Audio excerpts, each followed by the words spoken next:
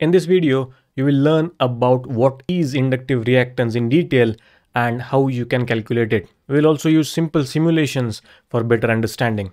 And to get all these details, you need to watch the video.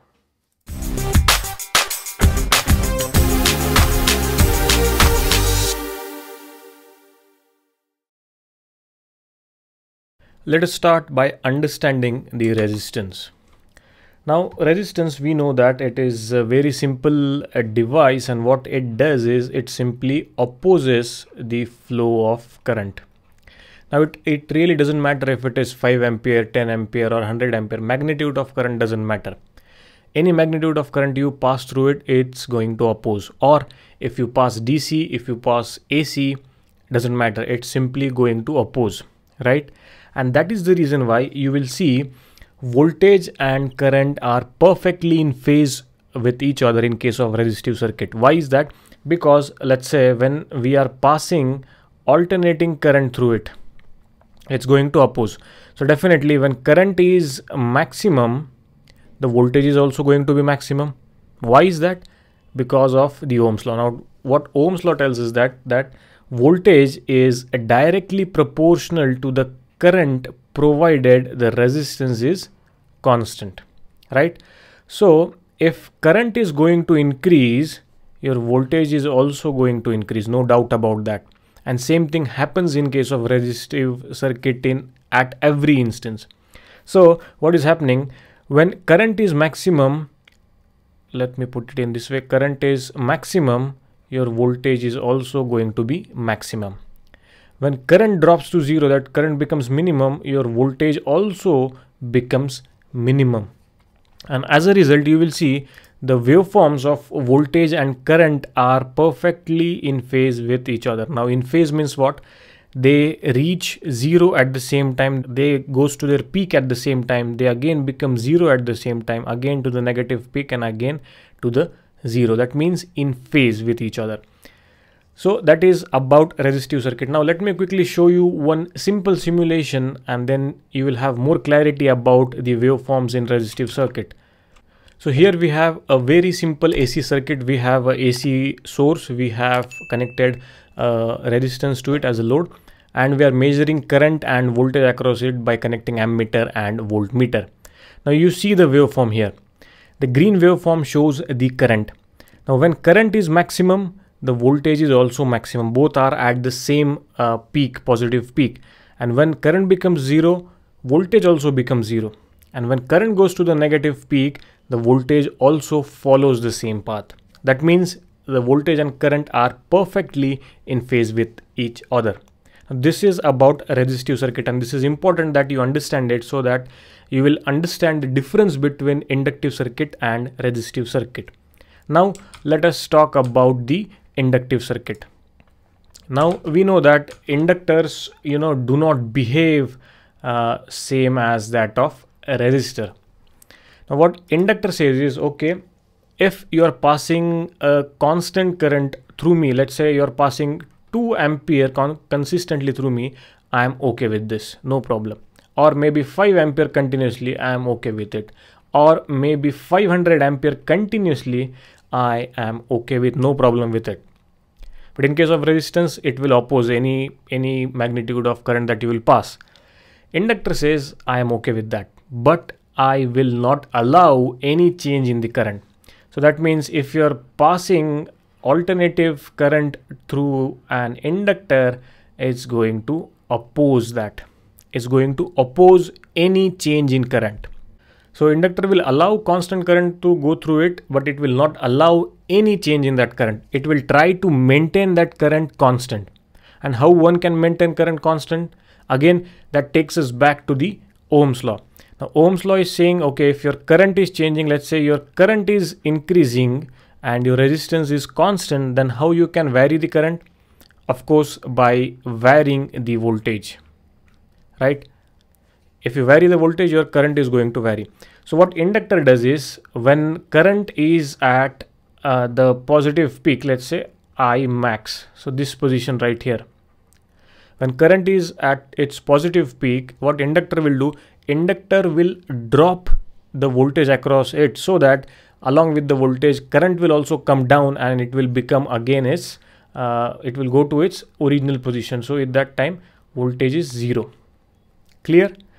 And when current is 0, that is this position in the waveform, in that case inductor will push more voltage so that current will become again to its original position. So in that case voltage become maximum.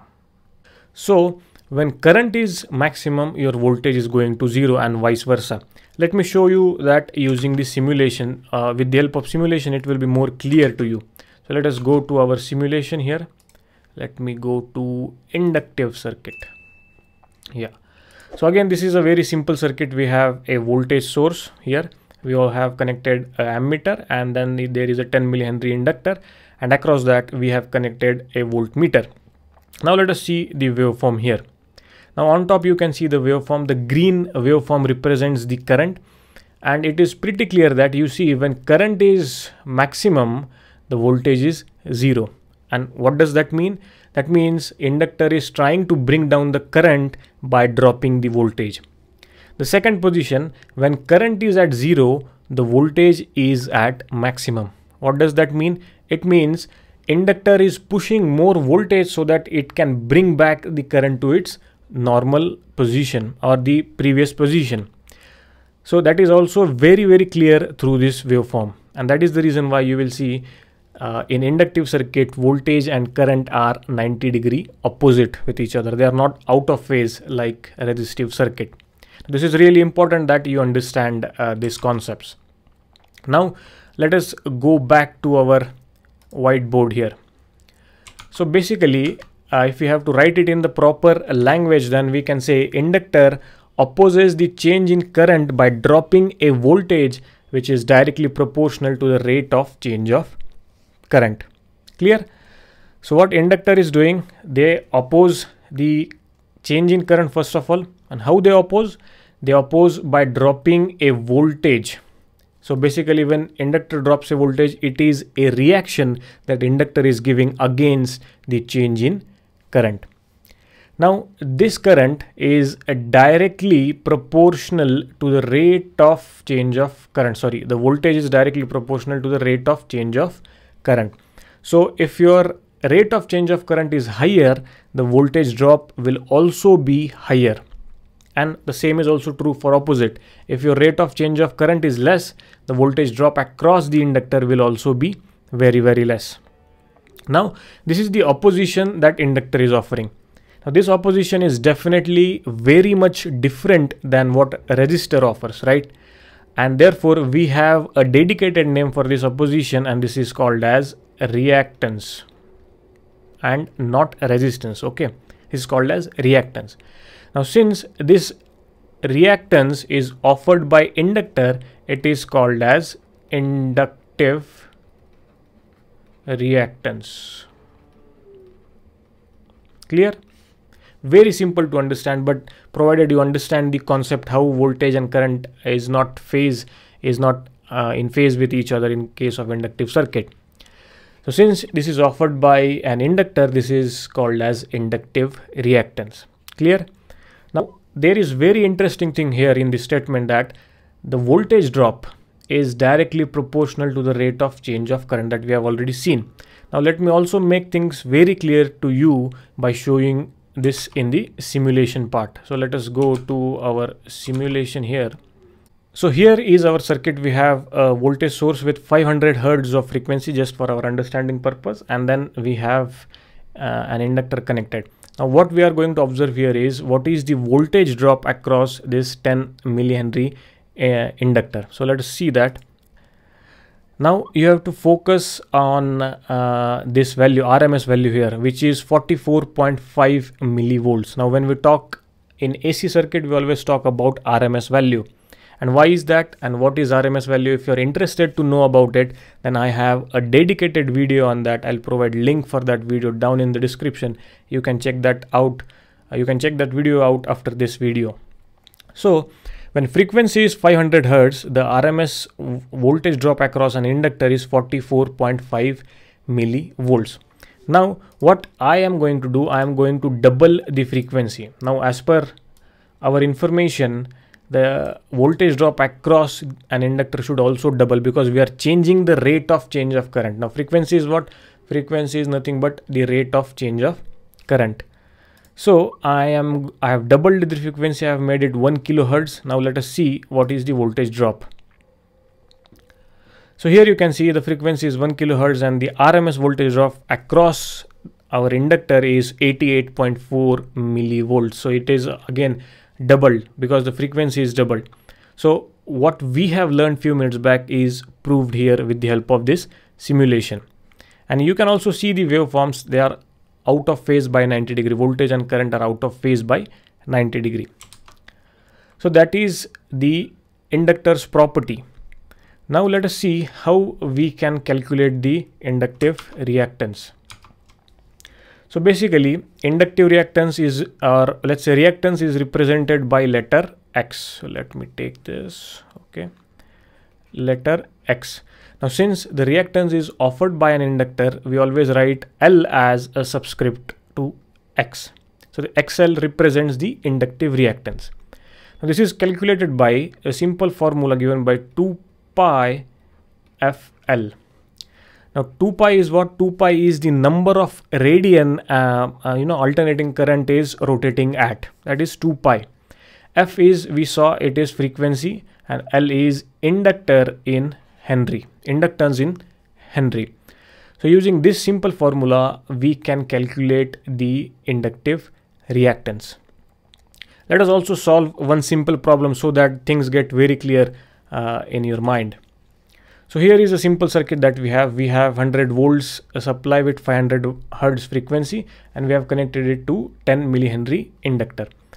So we need to identify current flowing through this circuit. So to do that, what we have to do, we have to first identify the inductive reactance XL. How we can identify that is by using the formula 2 pi FL.